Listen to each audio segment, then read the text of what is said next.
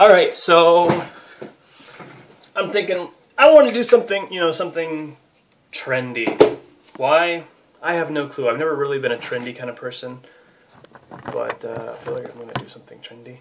So I'm going to do a reaction video, which would really work a lot better if I could get this thing to angle down a little more. Oh, no, and no. Okay, so my reaction is going to be to today's How I Met Your Mother. I've been watching this since I was in Korea, and I want to see how the damn thing ends. And here we go. Your mother and I were very close, and yet very far apart. I was living on West 82nd Street. She was up on West. Those kids are still the same age after like 8 years almost. I was teaching architecture. Kids, you remember Robots versus Wrestlers? Forget everything you remember about Robots versus Wrestlers. This is Robots versus Wrestlers Legends. Elderly wrestlers fighting old-timey robots in a wheelchair-accessible wrestling ring. Why are we still sitting here? I got a big lecture tomorrow. I think I'm going to take it easy tonight. Possible. I'm serious. 20 years I thought this sounded familiar, but that's right, I watched the preview for this. Asked me about this. You make a lot of those jokes. I'm going to say, yeah, it was awesome. But you know the funny thing? Ted almost didn't go, but thank God he did because it was a great night. And then she and I will adjourn to the jacuzzi, where my fourth wife will be waiting for us, already warming herself up on the jet. So Robin's here, I'll tell you the rest later. Please do that story. You can go anywhere. Hey, hello. Here we are at the bar once more. What will I have to drink, you ask? So he's talking about Minnesota tidal wave. What's relationships that, he'll have after Robin. Best cocktail ever. Who invented it, you That ask? bodes well. Matter of fact, I'm going to go order one right now with my head held high. You want me to order? Yes, please. Thank you, baby. I ordered girly drinks when I tell drank. you the secrets to I ordered. Every time I make a decision. Okay. They already had the whole time travel thing with Marshall, but it's also like Ted's not exactly a reliable storyteller. What's this I hear/remember about you not wanting to see Robots versus Wrestlers? That's odd. A little early in the week for scalp check. 5 tablespoons of sugar, a whisper of vanilla vodka. Okay, so it wasn't real, which I kind of thought it wouldn't be, but because they had introduced the whole time travel thing before, I'm like, there's a possibility, however remote, that it could actually happen. I'm mistaken. The drink this lady just ordered is called the Minnesota tidal. Barney? People were 20 years from now, seriously Barney. arguing about the whole ring thing. 20 hours from now, Ted. On the ring on Barney's finger, and of course it's not real, so I mean it doesn't matter. But yeah, it's funny. I mean, it's not real from within the context of the story. It's two layers of not real. Meta not real. Let's mute this sucker. So basically everything that happens now is filler, waiting until April 25th or April 20, whatever, April 20 something, when we finally meet the mother. So, do I care about any of it? Not particularly. He did mention something earlier that I kind of was talking over and I only barely heard. That the mother actually was doing something, she was dating some guy at that time. Anyhow, this is an old one. The Cadbury Bunny, because only he brings delicious Cadbury cream eggs. Cadbury cream eggs. That's the only Cadbury product that comes to the United States. But I remember in Australia, everything was Cadbury. They'd never heard of Hershey, but like Cadbury, definitely. NCISLA. I've never seen a single episode of it. Oh my God. New Survivor, CBS Wednesday. I still check from time to time with my mom about the characters in NCIS. 20 hours from now. You okay? No, I'm not okay. I'm an adult. You have to let me dance my own bounce. Marshall, there's not going to be a dance-off because the name is Stain. Period. End of story. Sexual charisma of a bad boy, but I certainly don't have the manners of one. Would you This isn't recommend? much of a reaction video. Why don't you go in and look? There's not much to I can't react do to. that, Robin. Lily, can you go look? Oh, I thought you wanted to dance your own battle. Ladies, put your blouses back on. I'm coming in.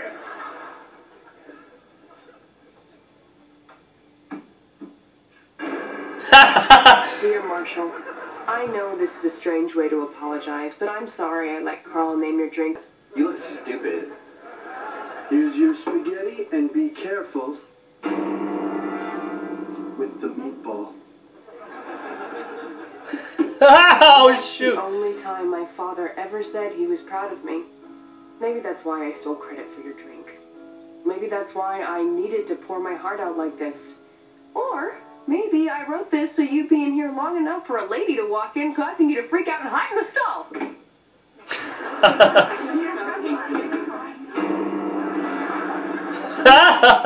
Whoa, Trendy. That's why.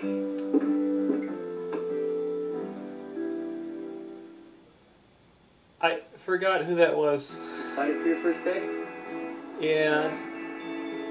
That was one of Ted's ex-girlfriends. He's had so many that it's kind of hard to keep track of them. And I'm guessing it's not the crazy one, because otherwise it wouldn't have played that music. It would have played like the kind of music rather than the music. I'm overprotective.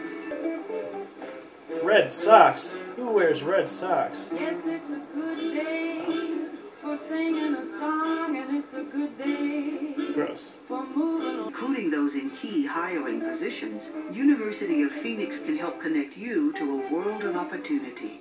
Let's get to work.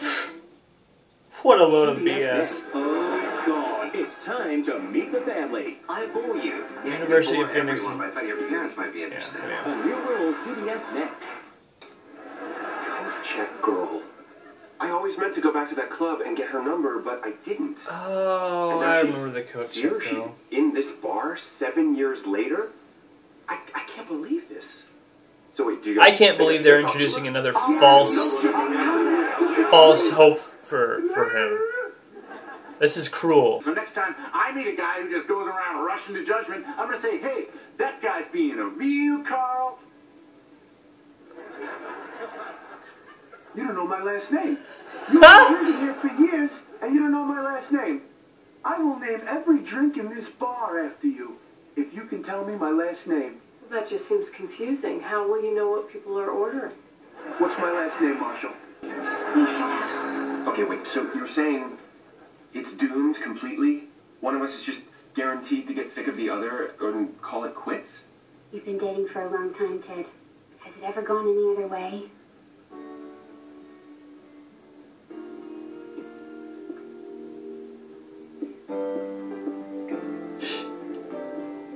Wow, that's depressing. Yeah, he's wearing jeans and a sweater. She's wearing like a dress I understand. or dress skirt and dress And how would blouse. I try and stop you? I think I don't hers is know, a little by harder telling to me dance in. life is short, and if you ever come across a beautiful, exciting, crazy moment in it, you gotta seize it while you can before that moment's gone. Ted, this moment already is gone. The whole Minnesota tidal wave thing happened 5 years ago. It's just a memory. And the rest of this never happened. Right now, Marshall and Lily are upstairs trying to get Marvin to go back to sleep. Robin and I are trying to decide on a caterer.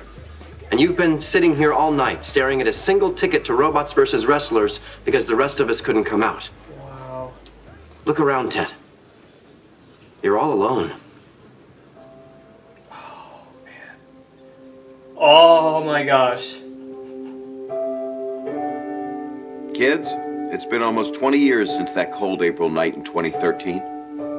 And I can safely tell you, if I could go back in time and relive that night, there's no way in hell I'd go to Robots versus Wrestlers. No, I'd go home. I'd go to my old apartment, see all my old furniture, my old stuff. I'd see my old drafting table where I sketched out my first building. I'd sit on that old couch and smell the Indian food cooking 3 stories below. I'd go to Lily and Marshall's place, be back in that old living room where so many things happened. I'd see the baby. I don't know if you can picture me holding your 6'7" cousin Marvin over my head, but back then I could. I'd go have a drink with Barney and Robin, watch them fight about their caterer or whatever it was they were fighting about that night. But none of those things is the thing I do first. You know the thing I do first.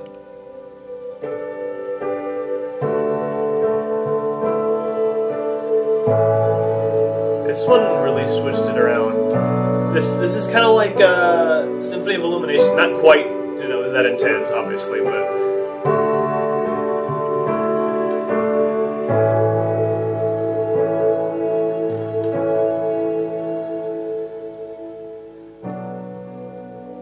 Hi.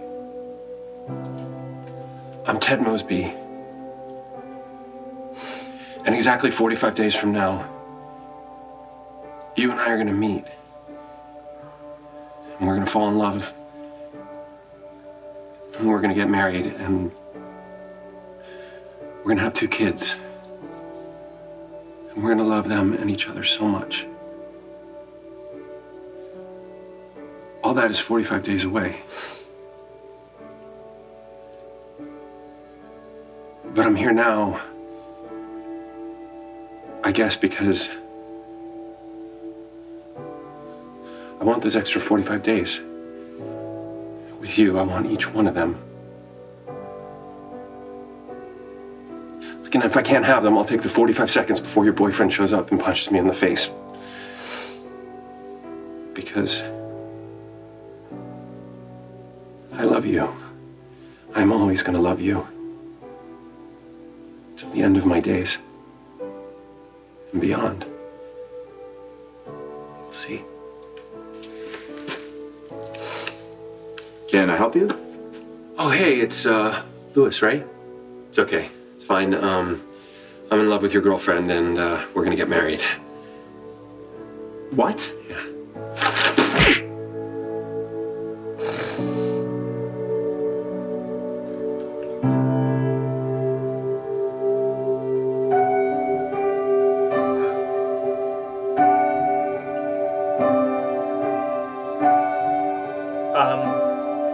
This is seriously the only show that I've seen that can switch things around like that. Mr. Goldman loved his family a lot, didn't he, Dad? He sure did. Man, I remember the first time I finished watching Symphony of Illumination, because I actually started watching it, and I thought, oh, this is kind of cool. It's kind of neat little trick where Robin sees, you know, the kids that she's going to have in the future, until the second time I tried to watch it, and I watched it to the end, and I'm like, holy crap. This is so freaking sad. And obviously this one's not sad, although I'm getting a bad feeling about the way he was talking to her at the end. I'm wondering if his wife is going to end up being dead before the end of it. Like, when he's talking to his kids, his wife's going to be dead. You know, maybe she died 10 years after they got married, or 11 or 12 or something, and, you know, he's telling them the story because he misses her so much or something like that. I can see something like that happening. Because this, you know, in so many ways it's the you know, basic sitcom, and then in so many ways it's not, because they play around with order, and they play around with different narrative styles so much. I can see them pulling something like that. Anyhow, I'm looking forward to when the final thing finally happens, you know, when he finally meets her, and then the next season's going to be leading up to their wedding, because they have to be pregnant by the end. She has to be pregnant by the end of, you know, the next season, because obviously, you know, the year after that, the daughter's born. But yeah, I'm kind of, just the way that last scene played out, I'm wondering if she's going to be, if at the point that he's telling the story that she's already dead. Which would mean that, you know, the kids shouldn't be bored that way, but at the same time, it might have been, you know, a number of years since she had died, which would explain their boredom, you know. He might tell stories about her all the time, but just missed that one story, and they're tired of hearing stories about her, and I mean, you know, obviously, I'm sure they would miss her, but yeah. Okay, guys, I've been waiting 20 years for this, just like we practiced. No mistakes. Ready? 1, 2, 1, 2, 3, 4. Whoa, for the longest time. Whoa, longest time. If you said goodbye to me tonight, there would still be music left to write. What else could I do? I'm so inspired by you. That hasn't happened for the longest time. I love all the surreal stuff in the show. Just because, you know that obviously Ted's not telling the truth with everything he says, which is fine because it makes the story more interesting. And, but yeah. I was expecting right up until the end for this to be nothing but filler, but that end really got me, and I think this is one of the better episodes. Again, they pulled a lot of that, and I like it. I've never, there's never been a twist that I haven't liked. So that would be my response.